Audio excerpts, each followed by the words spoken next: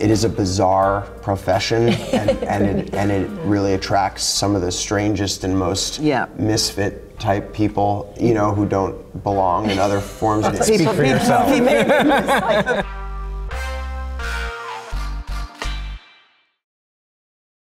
On Denial, we had read this book about Deborah Lipstadt and her trial, and I was watching the UN General Assembly speeches. This was about 8-9 years ago, and Ahmadinejad of Iran was going on a rant about the myth of the Holocaust. And I sat there, obviously didn't agree with anything he was saying, but what irked me was that it was being broadcast around the world to millions of people who had no reason to think he was telling a lie. And the combination of that and having read her book and understanding what she was fighting for, we thought, you know, is there an opportunity to make a movie where you can show the importance of the difference between truth, lies, and opinion? So that's why we jumped in. That sounds like a really and we had no idea 8 years later that it would be so relevant. Yeah. In the age of alternative facts. Exactly. Yeah.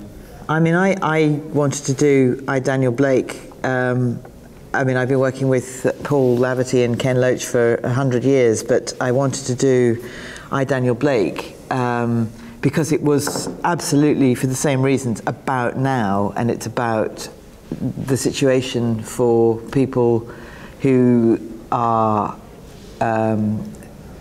you know, victims of our current benefit system in this country. And I didn't think we were going to make a film in 2015. You know, Ken and Paul had started researching, but Paul wrote the script very, very quickly, and as soon as I read it, I just thought we have to make this straight away because it's so relevant, it's important to now, so let's go for it.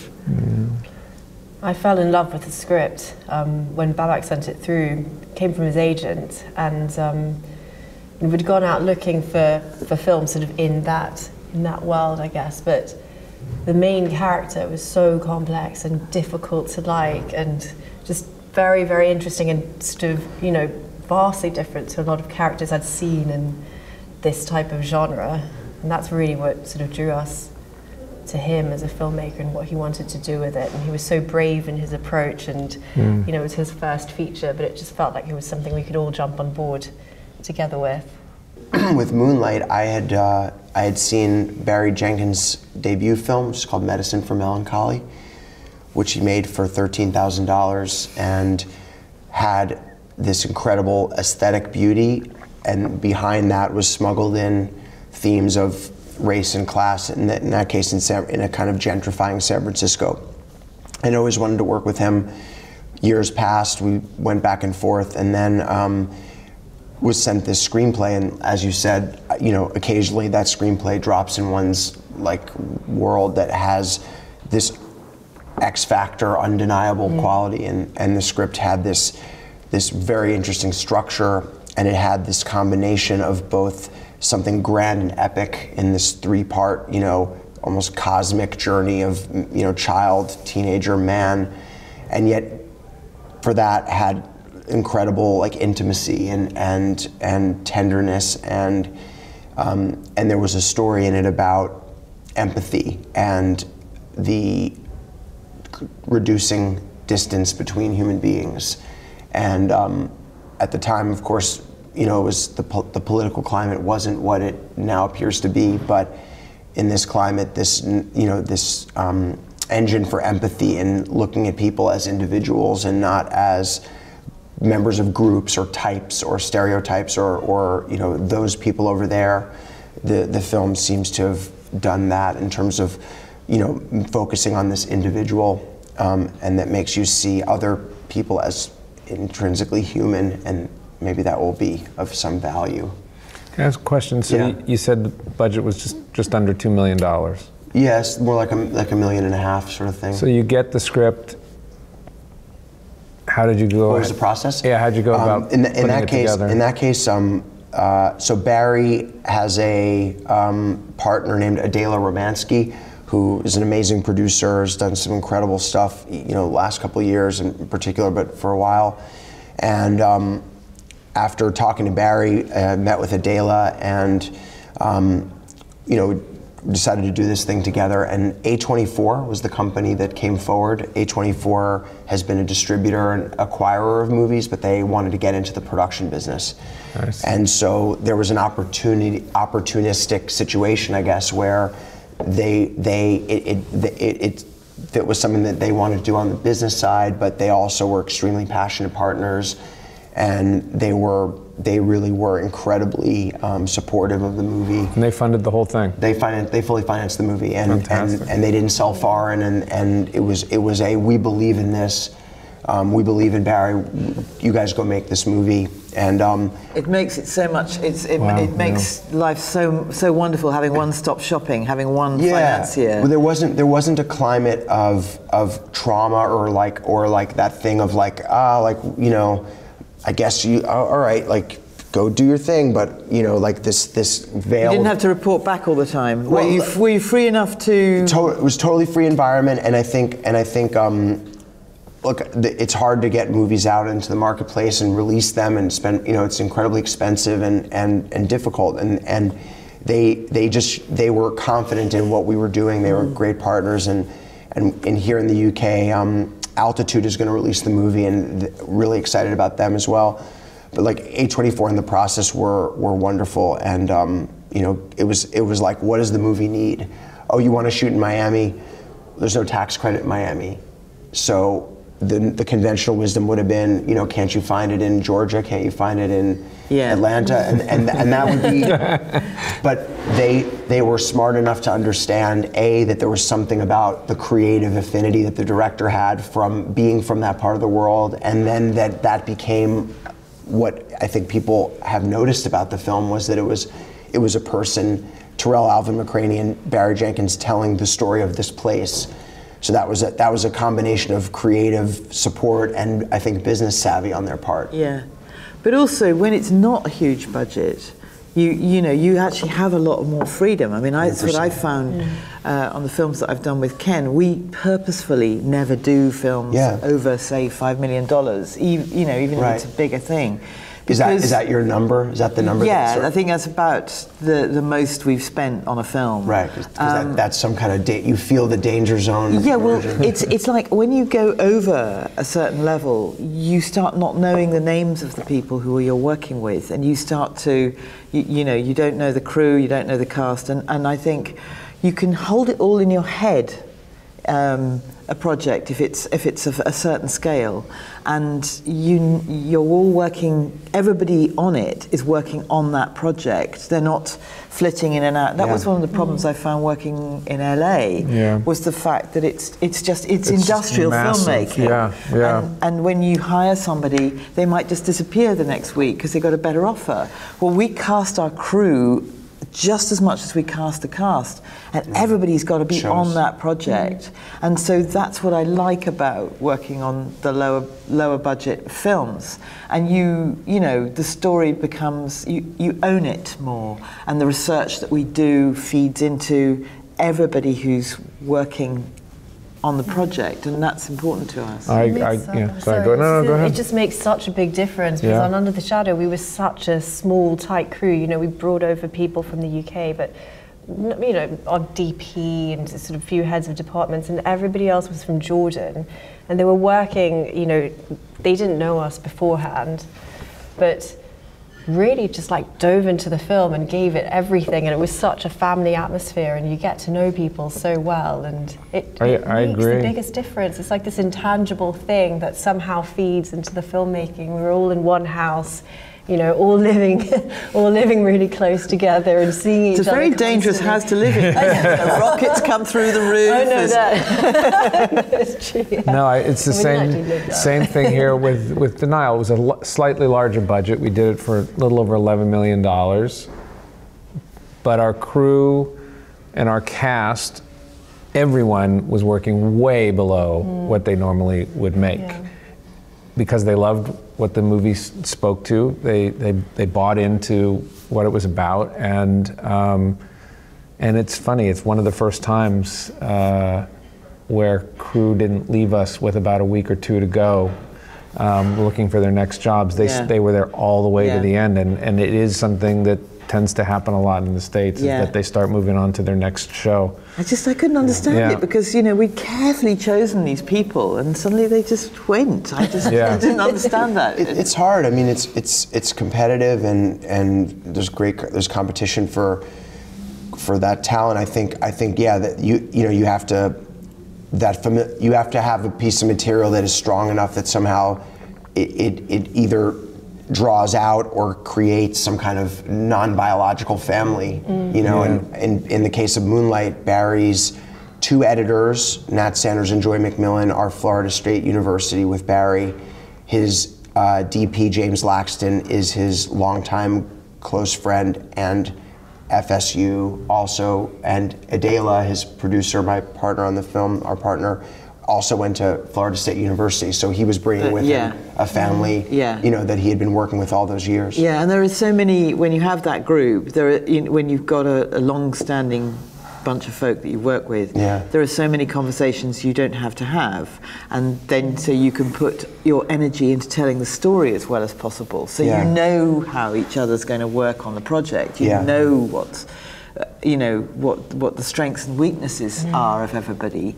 And I mean, we've been cheating. We've been working with more or less the same crew for 20 years, and actually it makes such a difference, because you can hit the ground running. You're not sort of testing out new people's abilities and things. And I mean, that you can. The danger is that you relax into it too much, but that's where the story and also the cast will be different. That's where they are bringing the freshness to the process. Yeah, no, as we were saying, I don't. Most of the films that I've produced, it's been a new group every time, and you know, it's hard work, but there's something exciting about new energy, new ideas at the same time. Although I think it would be. I think it would be fascinating to do, you know, year after year with a core group. I always say we're the first one on, the last one off. We turn the lights out at the end of the day, and that time we spend with the distributors figuring out the marketing strategies and the PR strategies are crucial, because you're supporting your filmmakers and they put so much into it, and if you don't give them an opportunity to open a door to the world, then what the heck were you doing in the first place? There is also a lot of like false ideological like dialogue in, I think certainly in Los Angeles, about who the audience is for things. Same here. And what an audience will or won't like or embrace. And I think our company, Brad, my partner Dee Dee, and I think we are often drawn to projects that might be a test case that demonstrate that there is in fact an audience for things that the conventional opinion would be that there isn't one for. Yeah. So I think in the case of Moonlight, there was, you know, because of certain taboos in the story, I think there was a kind of counterpoint perspective that it could not and would not find an audience. And I think when you have a chance to like address those questions of where an audience may or may not be, that adds a level of excitement to the project. And I think it's nice that, you know, I think movies often demonstrate new audiences or audience combinations that weren't necessarily evident, and behind those other movies can come in, and the marketplace can become more diverse and more interesting. Yeah, I agree. I mean, with us, we were making a Farsi language psychological horror movie with a first-time filmmaker, and like everybody was like, you know, this main character of yours, she's really not very likable. We think you sit between two stools. It's like it starts out like a social drama. Do you mean she's not likable because she's having honest feelings about her place? Yes, absolutely. Absolutely. It's because she's complex. She's not a very nice mother, really. I mean, she's a difficult mother. She doesn't know whether she wants to be a mother. You know, a lot of these questions that, I mean, you don't often see characters like that on screen in situations where you're asking audiences to, invest beyond a certain level. Yeah. But she's a perfect horror victim. Exactly.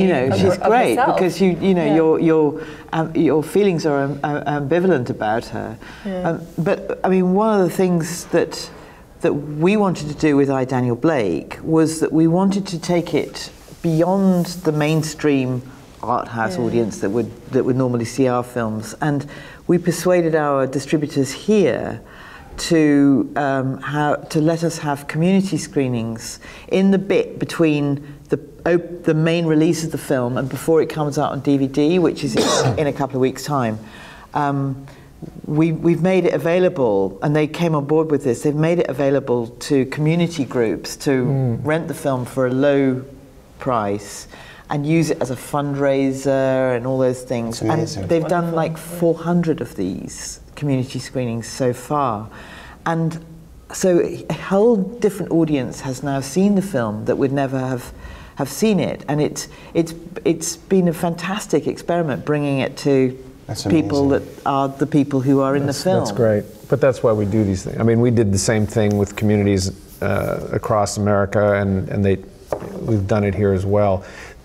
The challenge that I've found is that there are certain films that audiences would rather wait and watch at home versus going to the theater, and I think part of the work we have to do is explain why the theater experience is worthwhile no matter what the subject matter is. And I think moving forward that really is the key challenge for some of these independent distributors like A24 and Bleecker and the companies we work with, because I think majority of their money is coming in after the theatrical release in most cases. Yeah, although in my case I felt we had this is not contrary to what you're saying, it's in support of it. A24 really made the film an event, a theatrical event in the places where it was originally opening, and there a lot of screening and doing different kinds of outreach and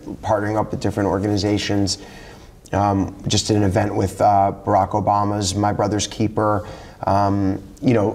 continuing to, like, as you say, make a film some kind of cultural event, as opposed to that by default one is automatically going to go to a cinema and see it because maybe that corresponds to an era with fewer television shows, fewer options generally. Yeah, I think the more as a producer you can persuade a distributor to be original, different, reach out to experimental, then the more you've succeeded in a way. And it's that choice.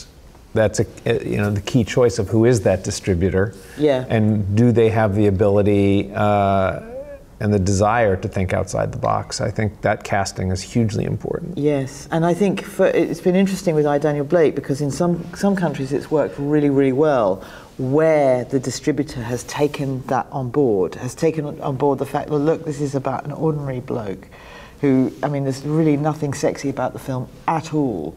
And how do you make that work? And you show people this is your story. Right. This is familiar. The apparent liability is the advantage. Yes, exactly. Yeah, Altitude here, Will Clark and his team at Altitude were very clear about Moonlight from the jump, and they always saw that those so-called tricky things as being the exact strength that you would sell to. So you guys open in a couple weeks. Yeah, I guess next weekend after some preview stuff this weekend. And have they been doing screenings for? Yeah. We've been here. Community? This is like the third time now. Awesome. We were at the London Film Festival actually, and it's been wonderful to see a story about a kid from Liberty City, Florida, where Terrell McCraney and Barry is from. Having a very specific neighborhood, very specific experience, and having people from the UK or even from South America. Or there were these Korean posters that I just saw online. Korean artists did poster hand drawings of each of the three characters. in this incredibly I beautiful. love it when different people start to own the film. The idea that people see themselves in the character of Chiron, you know, like you know, where they feel like they are him, you know, although they might have. But it's nothing. great because the wonderful thing about Moonlight is you've got 3 different versions of him. So you know, anybody could be Chiron. Yeah, and unfortunately, with our film, you know, we've now been told in the last week that on college campuses around the UK, there are Holocaust deniers distributing pamphlets. Really? Referencing the film and David Irving and the fallacy of, you know, of the court case and the verdict. I mean, it's, and that is an uptick from like it's well, there's been an uptick around the world anyway. Of course. But you know, the film opened here 3 weeks ago. Oh, I see. So the film has brought out that. And Irving, who of course we never had any contact with and won't, he's now given interviews for the first time in a number of years in papers here and is fueling it. I feel there's so many different versions of strong producing. I don't think I could sort of feel like everyone has a different style, different skills. I think it is a bizarre profession, and it really attracts some of the strangest and most misfit type people, you know, who don't belong in other forms of work. And I feel, you know, I don't even know what it is. Speak for yourself. Sorry, I didn't miss this to be my therapist. People who aren't particularly good at anything. But can touch everything and can have, you know. Yeah, I mean, we really are disastrous in terms of being human beings. But we're the unifiers, right? Yeah. You know? Generalists. And, but as you said, Emily, believers. I think belief is just the strongest thing. Common ground. Yeah.